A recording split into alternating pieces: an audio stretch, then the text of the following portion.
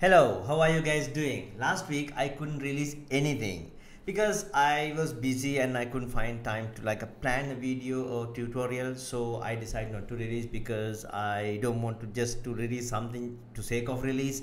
So I didn't release. Today, when I'm thinking about the videos, I got a nice idea.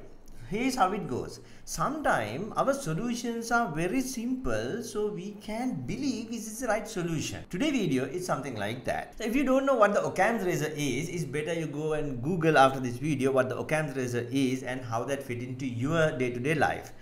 So this is how today video goes. I got a question, but I'm not going to I can't publish this question because it came on my Facebook page as a private message, but I will publish the question without publishing who asked the question. And it's a long question, but I'll summarize it. I'll try to put it into the screen as well. So what he says: hi Krishantaya, I need a small help from you. Currently I am using there was some introduction and stuff.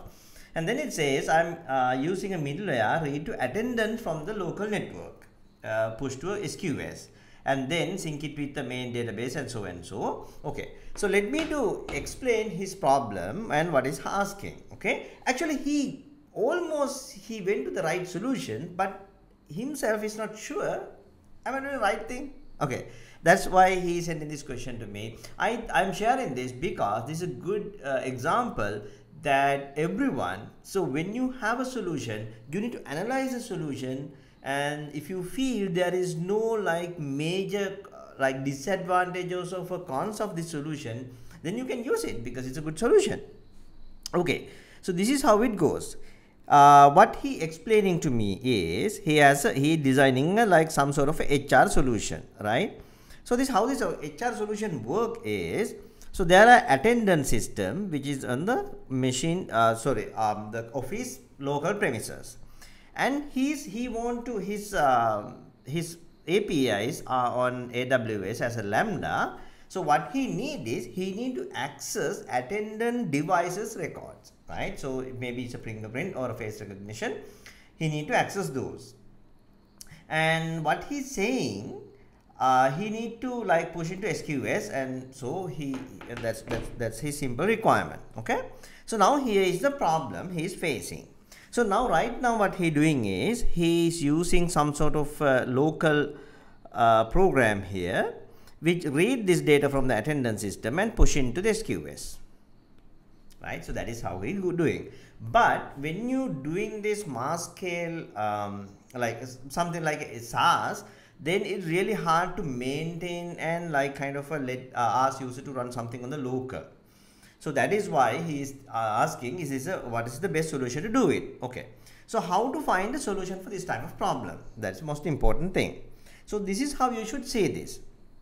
So now if you get this attendance system, you only have two options to get the records.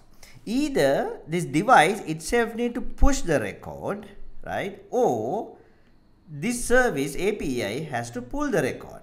This is the only two options available, right? I mean, this can have various access a dump or a data dump or something, but either way, either device has to give it voluntarily like an event or something, or else API can pull it.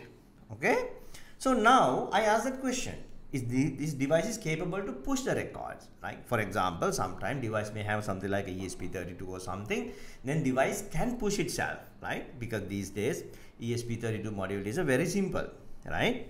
Device may push it, right? Its own. So what he is saying, no, device don't push it, I have to pull it. Okay, cool. So now how we can do? What are the available solutions for this problem? So now let's say we go with the push one, right? So we get the attendance system push. So now the problem is it's really hard, you give us some API or something to these companies and saying, okay, you need to run this API on one of your local machine. So that local machine can push into my AWS.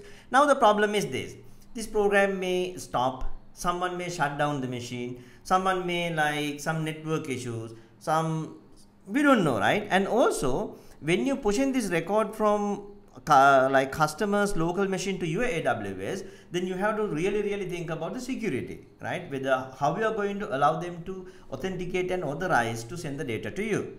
And also you need to make sure these data are not manipulated, because it's run on someone's machine. Some user can like jam it, right? So now you can say, yeah, you can run on a server room or something, but not all the companies have that feature. So yeah, pushing is, you can possible push with local program, right? But not ideal. Okay. So then he's asking, can I use a Dyn DNS sort of a solution? If you know what the Dyn DNS is, this is a simple technology how Dyn DNS works. So you get some sort of a URL, right, from a public DNS. So that means this URL is, you can discover this URL. Let's say like abc.krishantha.com, right? So now if someone is called this URL comes to my DNS server, and then it resolves to my server. So now what I'm doing is, your router in your, let's say this is in your home or office, your router publishing its DNS to this place, right? So what is its public IP right now? Because most of IP addresses, like giving you ISPs, are dynamic. You don't get a static IP address. So this like a kind of a 10-hour lease or something like that, then your IP address like keep changing. So therefore every time it change, your router is publishing this new IP address to this this wherever we give. So now when someone come to abc.krishantha.com, I know right now the IP is 1.2.3.4, right? So if this IP change to 5, it update to here. So then whoever come to this DNS, it can resolve your IP address. This is a workable solution, but the problem is again security. Okay, so if you can go with this, but if you are going with this, you need to make sure you have a thorough security protocol mechanism. Like you need to make sure no one, like outside people, not enter into your attendance devices or eventually your local network. Okay, so now the second option is DNS. Okay, so this is okay, this is also okay, you can do it. The third option you can do is, right, the third option you can do is something like option 1, but little bit handy than that. So what you can do is, so something like you get like some sort of if you can get a static IP, right? If not, this again Dyn DNS would work, but now you are not allowing Dyn DNS to go to your attendance system, and you need to give some sort of a program like option 1 to run in their local machine, and that program will read the attendance records and keep on the local database or some sort of a caching or a file system or somewhere, or a FTP server, right? So then your API talk to the FTP server and pull the record. That way the Office system does not talk directly to your APIs. You don't have to allow each and every attendance systems to talk to you. Or then in other side, they are also not like letting outside people to come in. Rather than that, you are using something like a shared location where they push the data and you read the data from there. So now your clients and your servers are completely disconnected, and you rely on FTP or some sort of a separate mechanism where it's a shared. Okay, that's also like, yeah, but it also has security threat, but you can see the file type, file format, what is the file I'm reading, and so and so. You can go for a different security mechanism. So that also would work. Okay, so that third one is, right, so third one is, right, shared location, right? So they push and you pull from a shared location. Then there is another way you can do is, you can use something like Arduino or something like ESP, right? So if you don't know what this is a very simple, okay, I'll put a picture. I have one, but I don't have it right now here. I'll put a picture. So what you can do is, you can use something like an ESP32 device. So what you can do is, okay, let me bring that. Right, I got it. So this is the device I was talking about, right? So this is like an ESP32 device. It's very small, like a 2 inch by 1 inch, something like that, right? So what you can do is, so you can put a small program here, and you can like put in a nice box or small box out of this, and you can like give every consumers who like buying your attendance system as a SaaS or something like that. So what this device does is they can talk to those attendance devices you have in your local and push into your server, right? So this is, now you can say, okay, this is the same as option number 1. No, it's different. So this does not require any operating system or any sort of a machine to work. This doesn't require like any user to run this program or something like that. So this is like a self-managed, like a dongle kind of a thing. So if someone is subscribing to your one, so you are sending a dongle. So you are programming your attendance system IP terminals in this program. So what you just asking is, okay, can you like power up this with the 5 volts and keep in like somewhere where it has a Wi-Fi connection?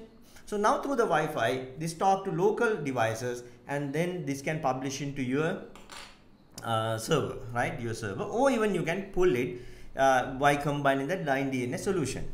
So now this is same as option 1, but it's more reliable, and it's in your control, because you can come up with a way that remotely flush this program and like update program or something like that, right, using some IoT methods, right? So you have a multiple option. It's under your full control. So now if you analyze all these 4 solutions, those are almost similar, right? Each solution almost similar. We just circling around a smaller thing. There are multiple other solutions for this as well, but I'm just taking these 4 to show you all these 4 solutions are almost similar, little different with each other. But these solutions are so simple that we feel it looks like something is wrong. In his message he is saying, however, I feel, okay, currently I am using middleware to read the attendance from the local network, push into SQS and sync with my main database. I don't know why you're pushing to SQS though. However, I feel there is an issue with this approach. When I release this as a SaaS product, I won't be able to manage using this local network method. All my APIs are hosted on AWS Lambda. So now he get the solution and he feels this is not right. But I would say, no, your solutions are good. But you can think what we discussed, and if you can think like as a people who see this video, if you have other option, or if you've tried and if some other options are working, I mean, as I said, like I can come up with a like 10-12 solution for this one. You also can comment and we can see pros and cons of each of your solution. So then I'll talk to you soon again, and stay safe. Take care.